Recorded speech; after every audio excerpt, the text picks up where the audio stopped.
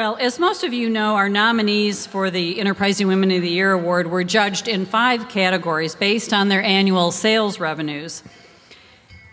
And we began with businesses that are up to $1 million in revenues, businesses with more than $1 million and up to $5 million in annual revenues, businesses with more than $5 million and up to $10 million in annual revenues, businesses with more than 10 and up to $25 million, and women-owned companies with more than $25 million in annual revenues.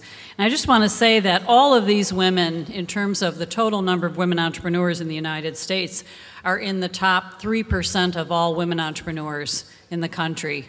So absolutely amazing.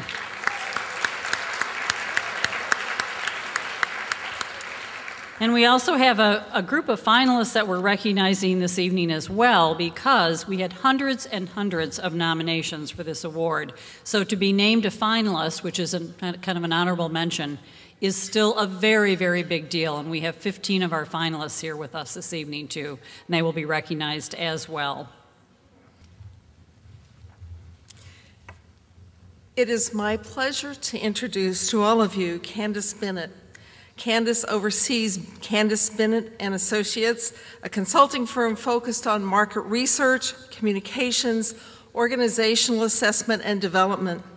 She volunteers with multiple organizations and provides cash and in-kind contributions each year to the Junior League of Northern Virginia, the Smithsonian Institution, the National Zoo, and her alma mater, the George Washington University. Candice also serves on the host committee for WeBank's annual Women in Business Conference coming in Baltimore in June, and thank you for that, and says that if she had known then what she knows now, she would have obtained her WBE certification much earlier due to the personal and professional opportunities for enrichment and growth that it has provided for her. So join me in saying congratulations to Candice Bennett, Enterprising Woman of the Year Award winner.